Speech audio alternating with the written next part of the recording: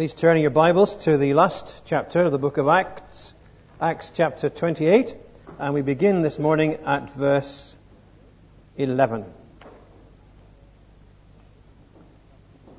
Acts chapter 28 and at verse 11 through to the end of the chapter.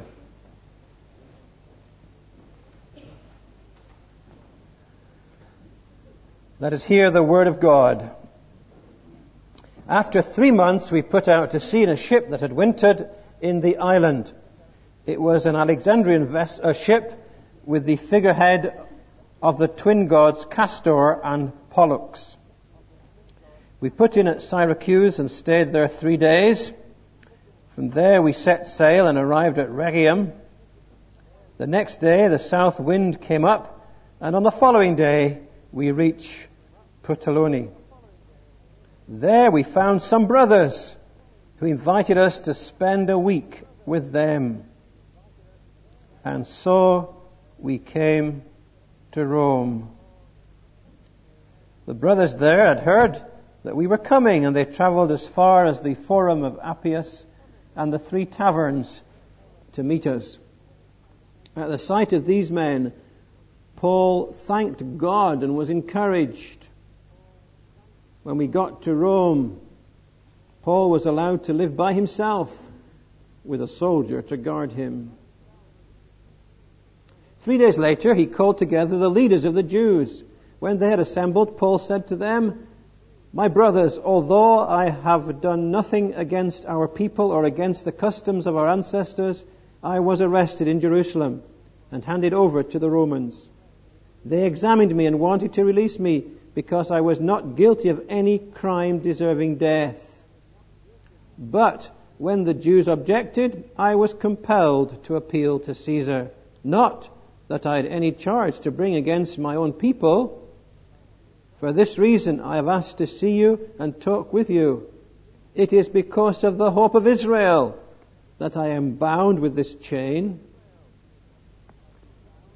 They replied, "We have not received any letters from Judea concerning you, and none of the brothers who have come from there has reported or said anything bad about you. But we want to hear what your views are, for we know that people everywhere are talking against this sect." They arranged to meet Paul on a certain day and came in even larger numbers to the place where he was staying.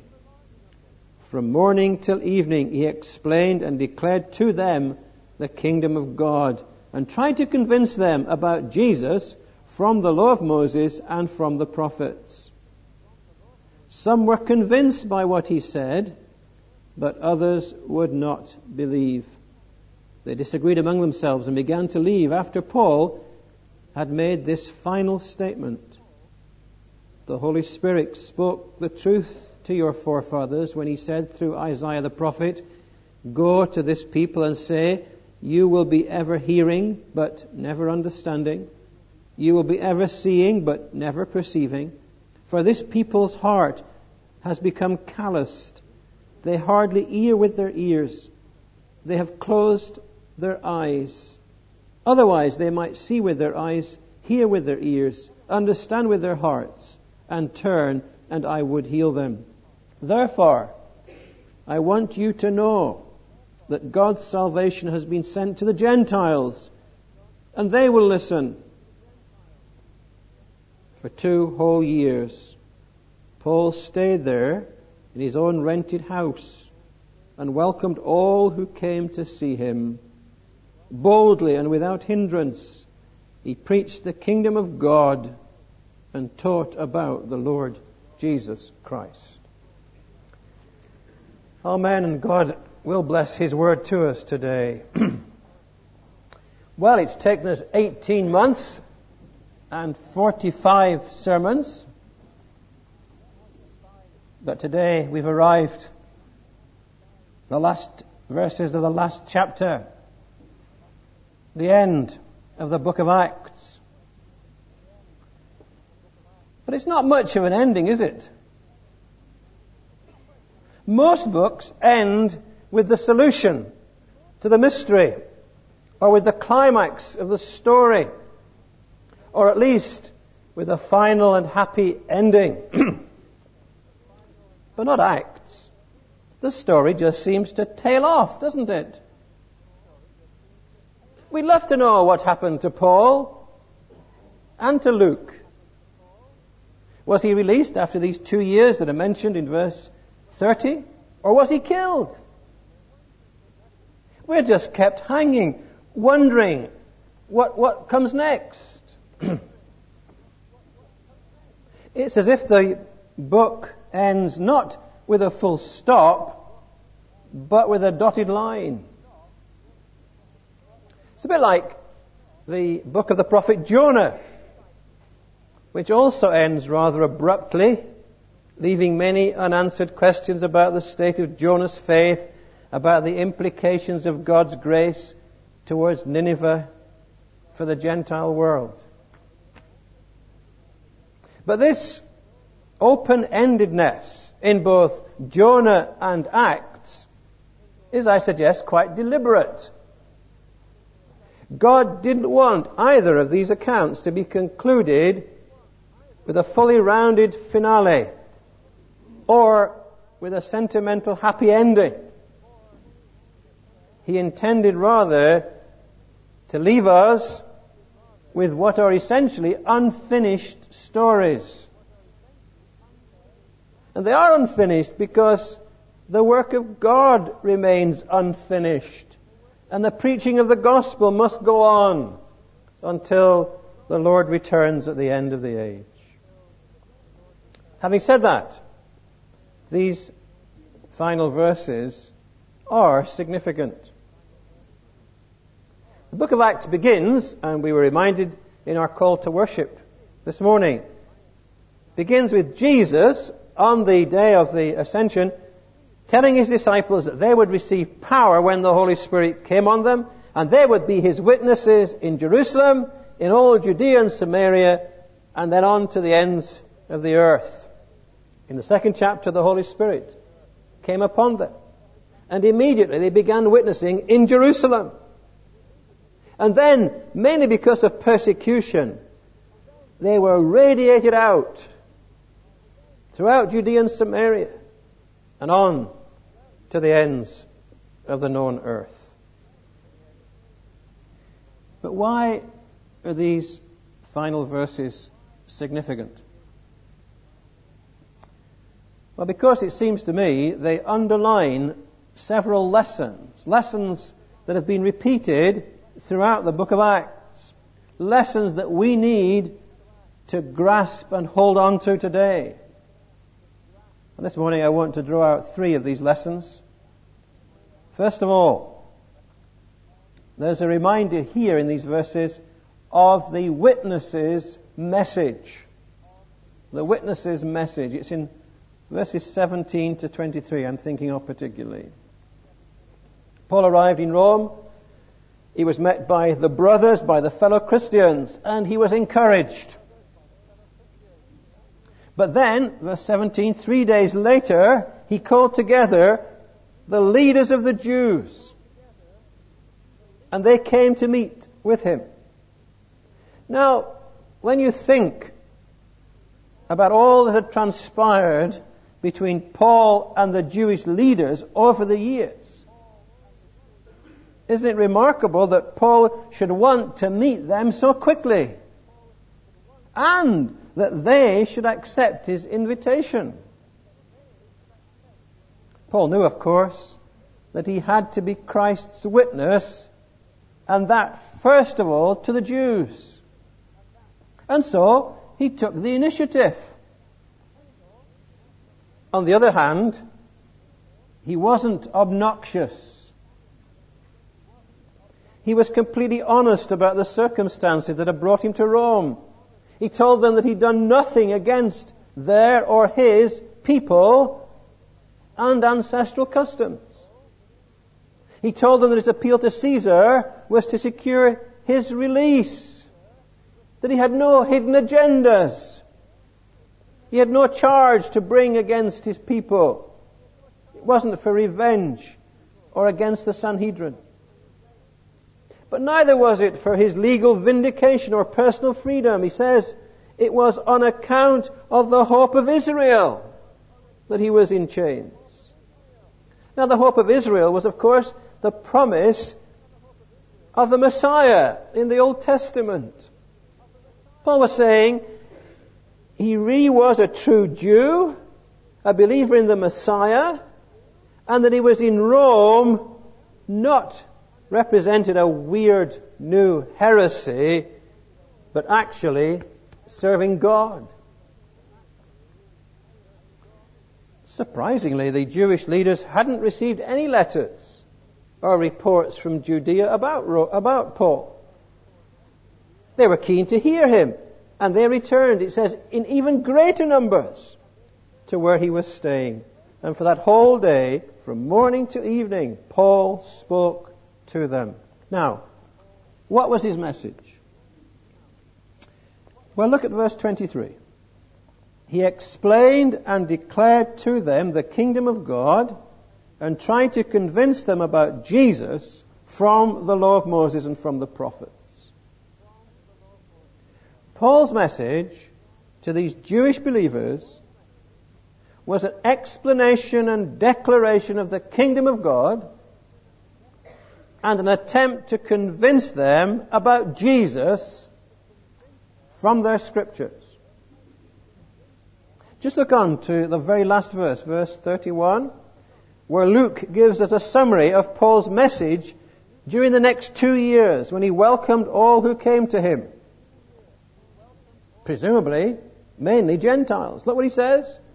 He preached the kingdom of God and taught about the Lord Jesus Christ. So there were two elements in Paul's message. The kingdom of God, God's active rule in people's lives, and Jesus, the long-promised Messiah, the King, the Lord Jesus Christ. It was, in effect, one message, wasn't it? That the kingdom of God had come in the person of Jesus, the promised King. Now, Jesus had commissioned the disciples to be his witnesses, to witness about him. And here's Paul doing just that. Now, that message of God's kingdom coming in Jesus, the promised King, the Lord, is the consistent message throughout Acts. On the day of Pentecost in Jerusalem, in the synagogue at Thessalonica, by the riverside in Philippi, before the philosophers in Athens, it's the same message. Jesus is the Christ. Jesus is the King. That's the consistent message throughout Acts. Now, of course, that must include Jesus coming into this world as one of us. Jesus' death on the cross in our place, bearing our sins. Jesus' resurrection, conquering sin and death and the devil. Jesus coming again in power and glory. These were the ways that he is the King in God's kingdom. The Lord Jesus Christ. He is the message of the witnesses. And he is our message today, isn't he?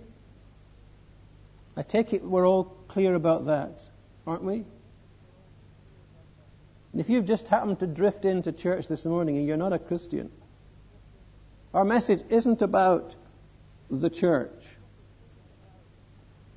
Our message isn't about all the benefits that you'll gain by becoming a Christian. Our message isn't about the state of the world and how to solve its ills. Our message is Jesus. Who He is, what He came to do, what it means to follow Him. Jesus, the Christ, the Son of the living God. That's the message. Are you Christians clear of that? When people ask you this week, where were you yesterday? We just talk about the church, your friends, or will we speak about Jesus? This is the message of the witnesses. Secondly, we have a reminder in these verses of the people's response to that message. The people's response. It's in verses 24 to 28.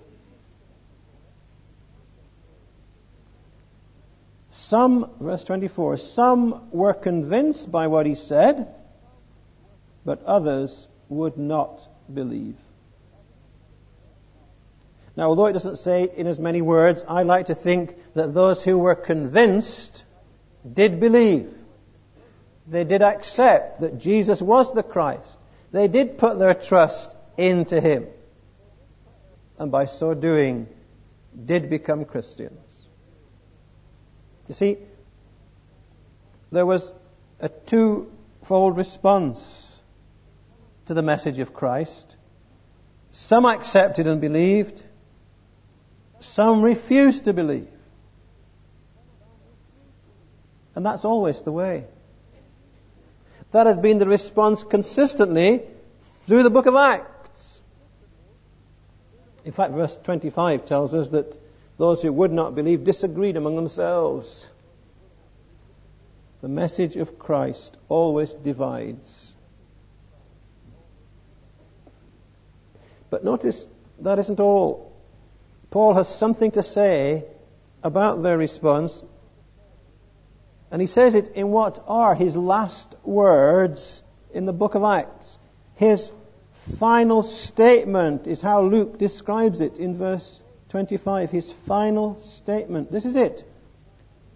The Holy Spirit spoke the truth to your forefathers when He said through Isaiah the prophet, go to this people and say, you'll be ever hearing but never understanding.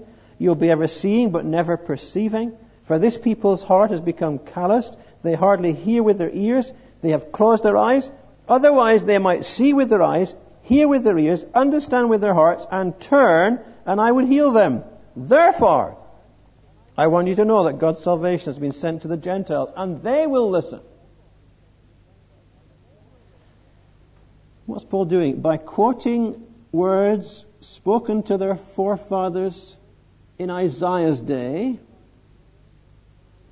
words which in fact Jesus quoted to his unbelieving contemporaries, Matthew chapter 13, Paul is drawing a distinction between hearing and understanding, between seeing and perceiving. What he's saying is that they will hear and see, but they don't understand. Because they had deliberately hardened their hearts and closed their ears and closed their eyes. They're putting themselves in the same category as their unbelieving ancestors who repeatedly rejected the prophets and were themselves finally rejected by God for their hardness of heart. And it was because of their deliberate rejection of the gospel that Paul wanted them to know that God's salvation had been sent to the Gentiles.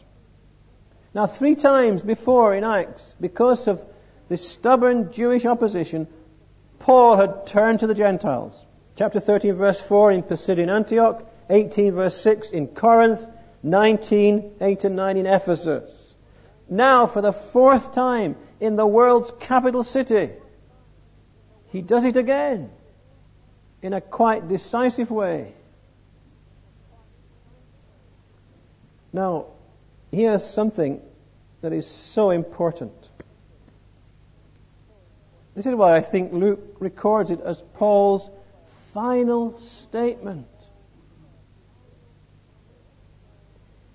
If people continually refuse to listen, there comes a time when they can't hear. If people continually refuse to look, there comes a time when they can't see.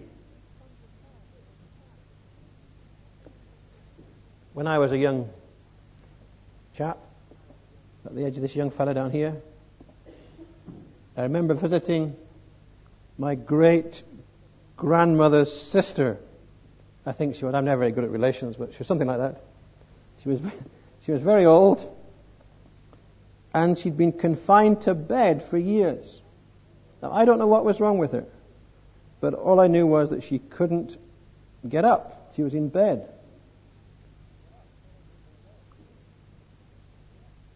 Now, I suppose if you took to your bed for several months, you wouldn't be able to get up. There'd be so much muscle wastage. Well, it's the same spiritually. Persistent refusal to listen leads to permanent inability to hear. Persistent refusal to look leads to permanent inability to see. You know, the really alarming thing, please listen to this, the really alarming thing is this. It's the Jews to whom Paul is speaking. It's to people who were very religious people. It was people who had their Bibles, their Old Testaments, who knew them so well. It's these people whose hearts had become so hardened. Now that's the danger for church people today. Yes, we know all the stories about Jesus. We know our Bibles.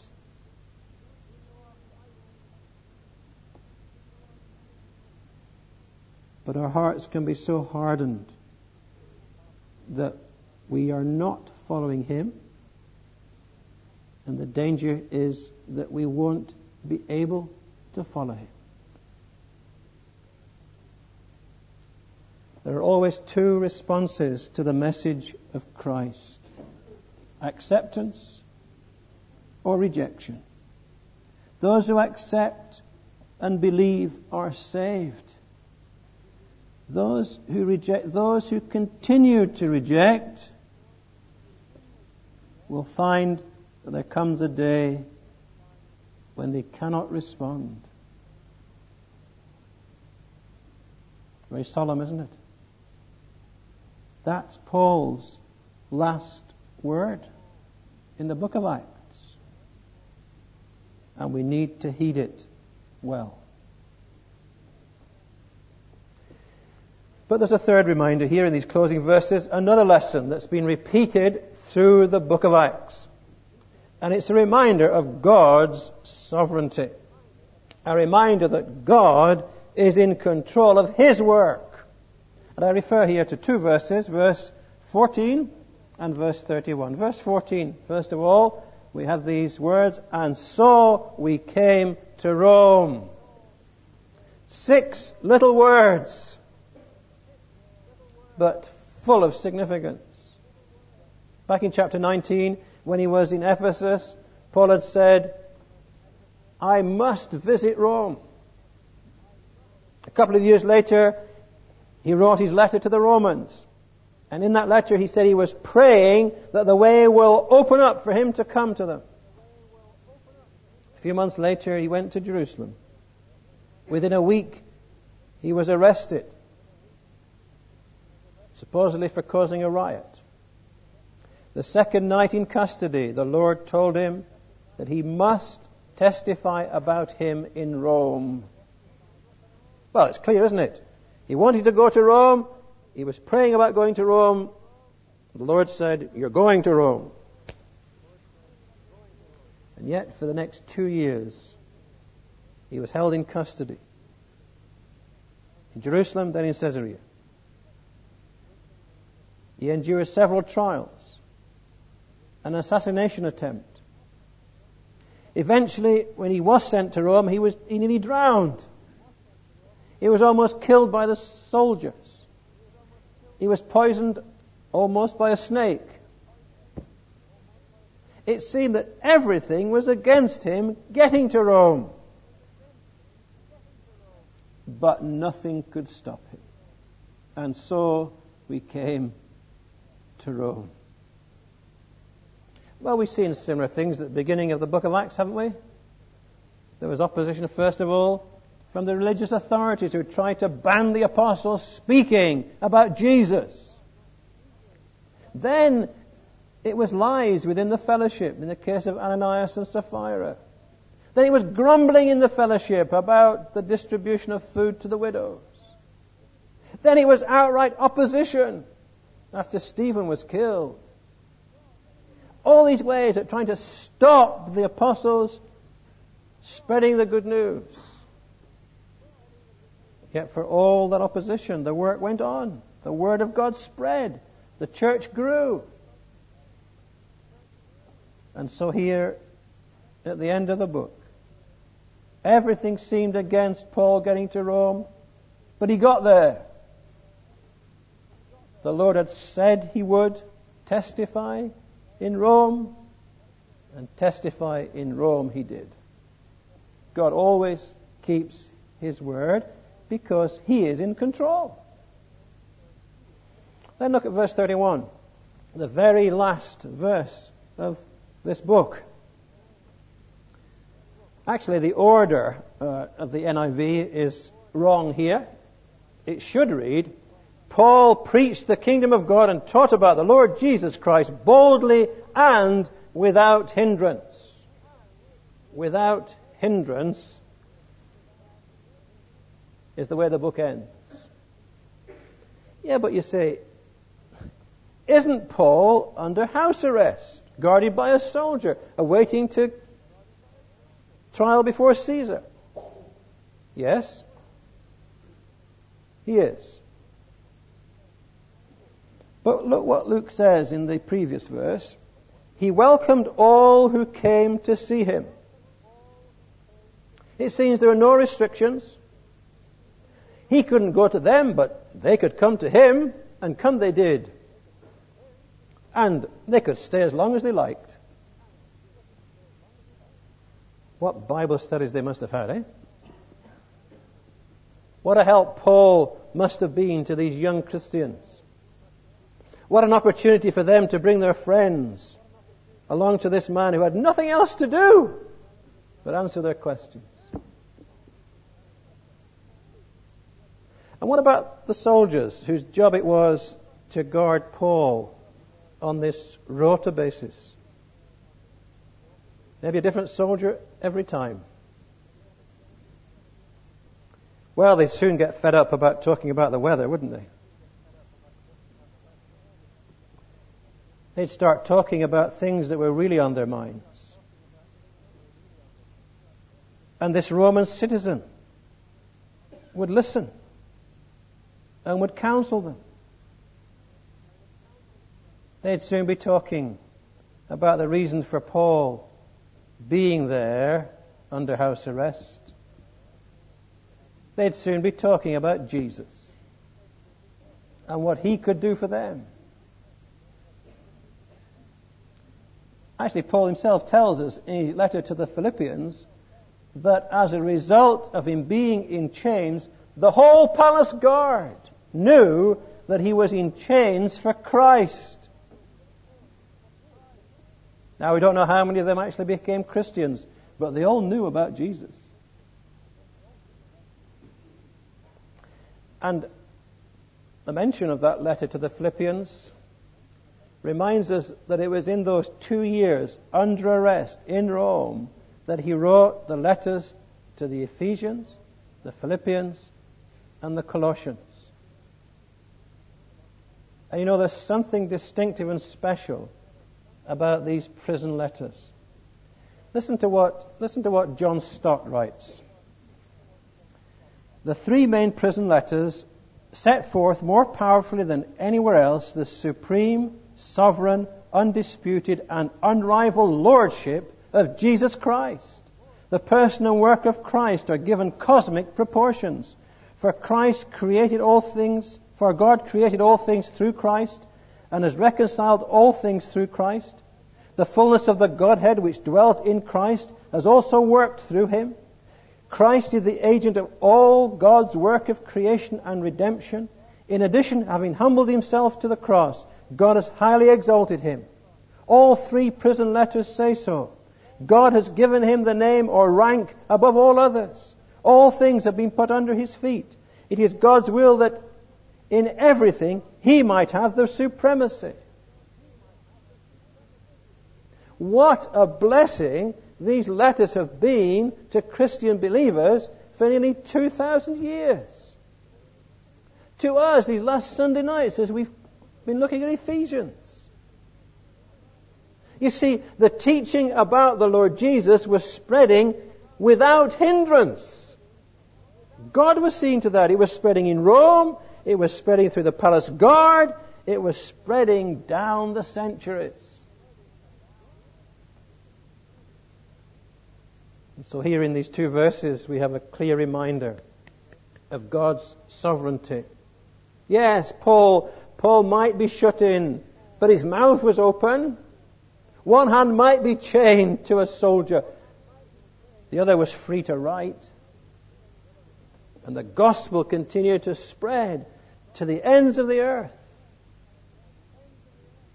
The fact of God's sovereignty is something we really do need to be constantly reminded of today. God is in charge. God knows what he's doing. And whilst the evil one will try different ways to stop the spread of the gospel, we need to remember he's defeated. There will be times, doubtless, when we don't understand what's happening in our lives. We need to remember that God knows. And he can use the most unlikely circumstances to his glory. Well, here are three lessons. Lessons that have been brought to our attention several times through the book, but are underlined for us in these final verses. The witness's message is all about Jesus. The people's response is either to accept or to reject him. And persistent rejection leads to permanent inability to accept. And God's sovereignty is clearly evident. I said at the beginning that the book of Acts is unfinished because the work of the disciples being witnesses to Christ to the ends of the earth is unfinished. That's the work we are involved in today, isn't it? So just imagine that Luke was still alive. And every few years he wrote another chapter of the book of Acts. I wonder what the chapter of Acts about the early years of the 21st century in Glasgow city centre would look like. Will it say the believers in St. George's Tron taught about the Lord Jesus Christ? A large number came to listen. Some were convinced, some would not believe, and began arguing among themselves. The Lord, in remarkable ways, opened doors, silenced opposition, and even when they thought nothing was happening, the Lord was at work building his church. Well, please God, it will say that.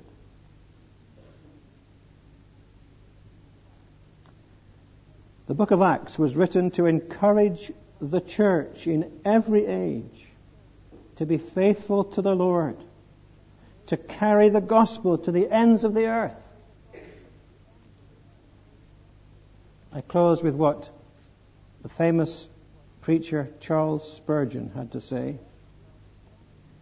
What was begun with so much heroism ought to be continued with ardent zeal, since we are assured that the same Lord is mighty still to carry on His heavenly designs.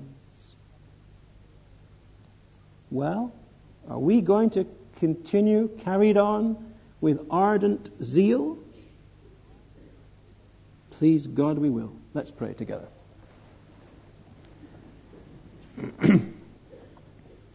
Father, thank you so much for this wonderful book of Acts, from which we've learnt so much over these past months. Thank you that Jesus is the King in your kingdom. Help us to proclaim Him, to witness to Him every day.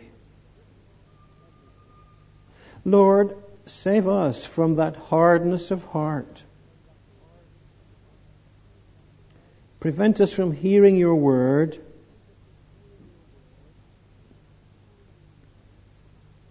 and not acting upon it. Pray that many in the city centre will respond in acceptance and trust in Christ. And Father, we thank you that the spread of the gospel, the growth of the church, is your work under your supervision. Help us then to trust you, that having begun a good work, you will bring it to completion. Having made promises, you always keep them. And Lord, give us that ardent zeal to continue in your wonderful service. We pray this together in Jesus' name. Amen.